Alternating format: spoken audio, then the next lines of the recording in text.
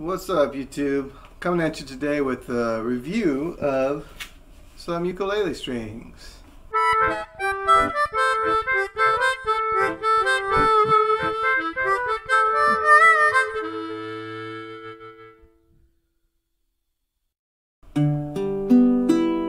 Alright, so today what I'm going to do is something slightly different for this channel. I do play the ukulele, so this is not a harmonica video, this is not a camera video, this is not a bag video.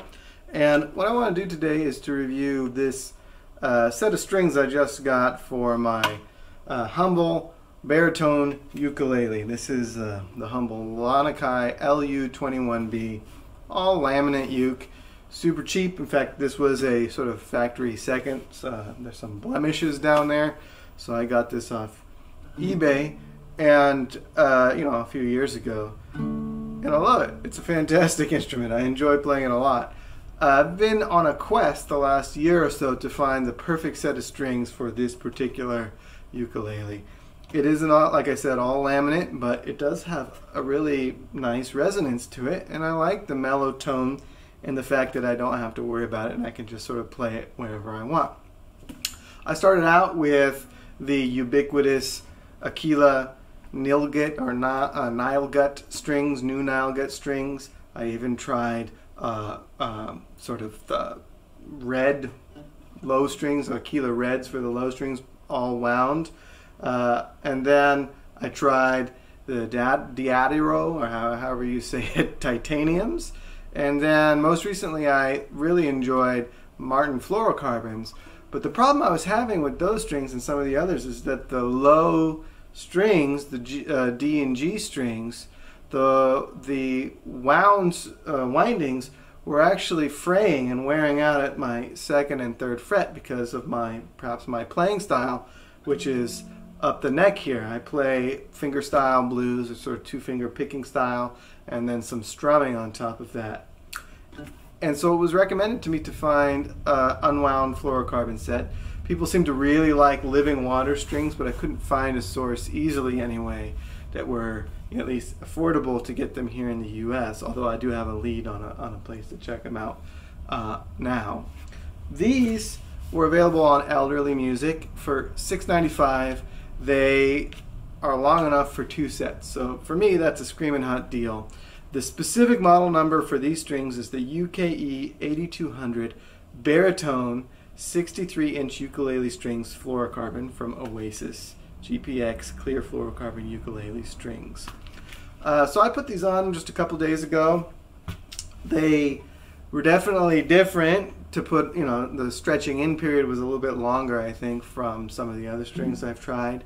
In particular, the D and the G string have taken a little bit of time to sort of come into tune. When I first put them on, I thought they were kind of really low tension, but as they've come up to tune, the tension has sort of increased, although there is a marked difference in tension as you get to the high strings. So they're much higher tension than these guys are up here.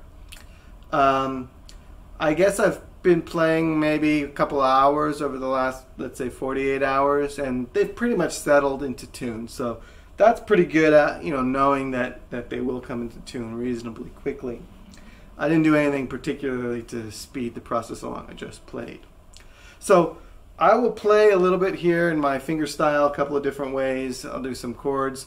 I will do it with no finger pick, and then sometimes I'll slip on an Alaska pick, which is another way that I play. I don't use a thumb pick, so you won't hear that. I don't think these strings would be particularly great for playing with a thumb pick because of the low tension of these low strings. So I'll just start off with something a little kind of pretty with a couple of hammer-ons, that kind of stuff.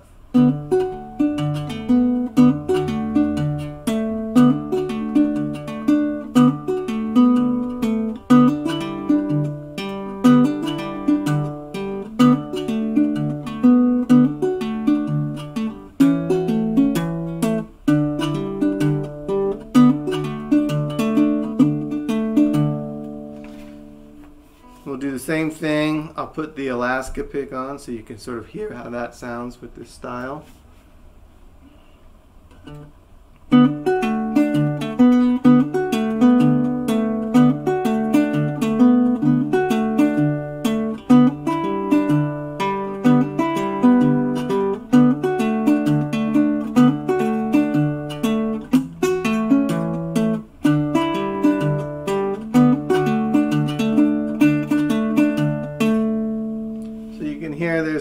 more clarity with the pick on versus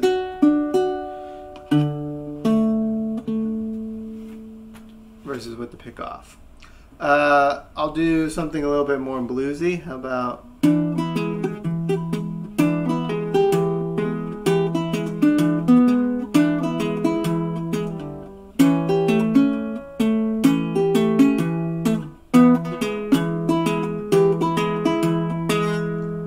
some sloppy playing there, sorry about that. I'll put the pick on for that and we'll see what that sounds like as well.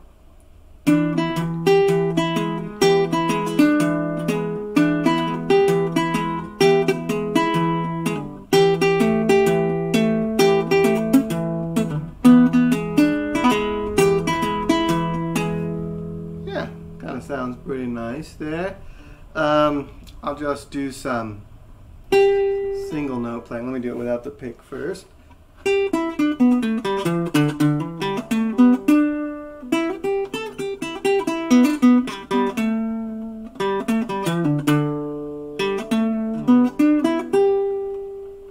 So you can get a kind of a nice vibrato on them. They do have a little bit mellower tone when you're just using your finger. So let's try it with the pick on. You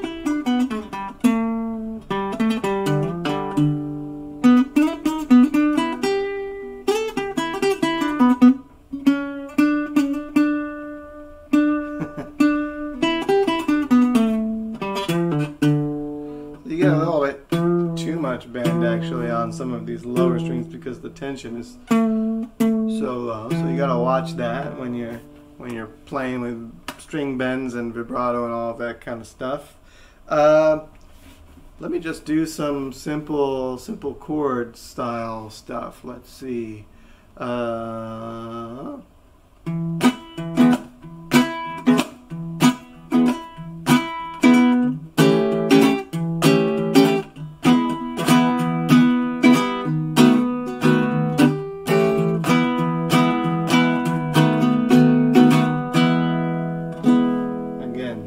Sloppy playing again, I apologize for. It's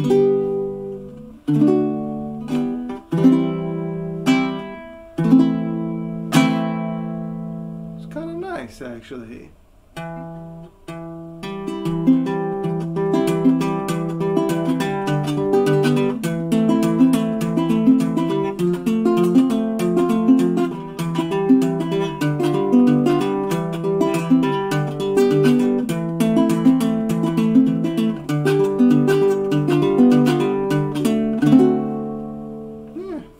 Anyway, hopefully the sound is reasonable. I'm just sort of using the mics on my camera, but it's a nice camera, so maybe they'll come through, YouTube compression and all. My sort of initial impression of these strings is that you definitely get your money's worth. $6.95 for 2 sets. That seems like a no-brainer to me. So far, I like them. They're pretty mellow. Although if you use the finger pick, you can definitely bring out some sharper attack on the strings. I'll put the pick back on. Sharper attack on the strings. Get a little more sustain and a little more clarity, which is kind of a nice thing. So I think I will generally play with the finger pick when I play. I'm still getting used to the low tension on these strings, and especially the D and the G strings.